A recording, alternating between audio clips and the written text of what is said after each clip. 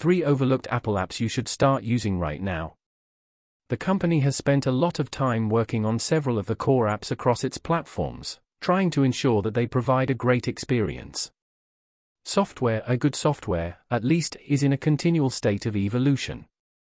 It's one of the most impressive things about the current state of affairs in technology, even if it's something most of us take for granted.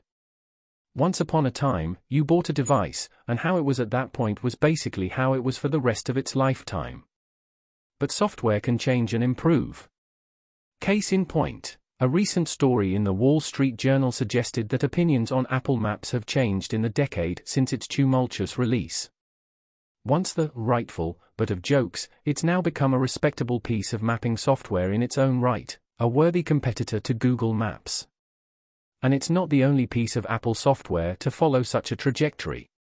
The company has spent a lot of time working on several of the core apps across its platforms, trying to ensure that they provide a great experience.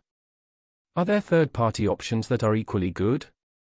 Absolutely, and in some cases, better.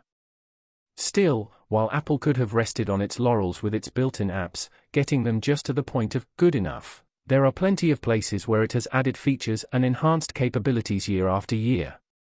If you haven't checked them out recently, here are 3 that may be worth another look. Take Note. Perhaps no app in Apple's catalog has come as far as Notes.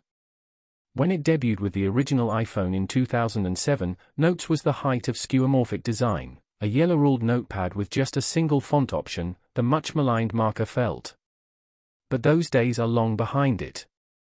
Notes has had a few major overhauls over the last 16 years, and along the way has become an incredibly capable app that rivals its more full-fledged text editors and word processing, improved formatting, tables, checklists, collaboration, password protection, including using Face ID or Touch ID, tags, smart folders, drawing, and handwriting recognition, just to name a few. Plus, on the Mac, you can use any font you've got installed. Even, yes, marker felt. This year's platform updates are also adding 2 features that take Notes even further. First, you'll be able to link between notes. The easiest way to do so is to type, at which point you'll get a drop-down menu of notes that you can search, which is helpful for cross-referencing. Second, you can embed full PDFs within a note and even mark them up in real time, which is a particularly helpful feature if you happen to collaborate on those documents with co-workers or others. I've used Notes as my go-to brain dump for years now, simply by virtue of its solid syncing features. I've got almost 1,000 notes in there now, and I don't think I'll be slowing down anytime soon. Be kind, Remind. The original Reminders app was, not unlike Notes, a bit sparse.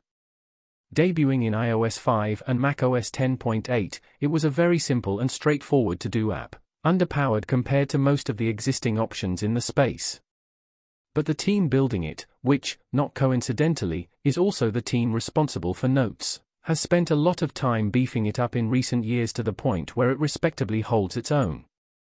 I've tried a variety of different to-do apps over the years, but Reminders has ended up being the one that I've stuck with, thanks not only to its existence across Apple's platforms but also integrations with other apps and services.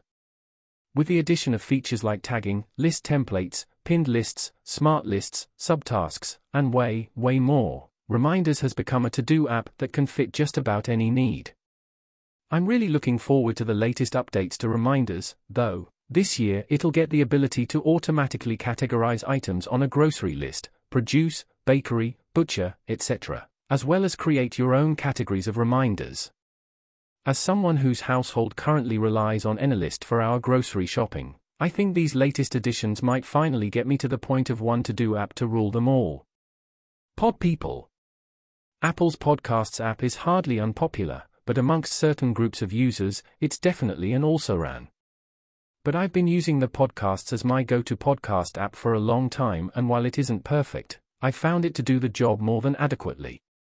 The more recent versions might lack the whimsical reel-to-reel tape designs of the original app, but I appreciate its up-next queue, ability to create stations of podcasts and quick access to chapter markers.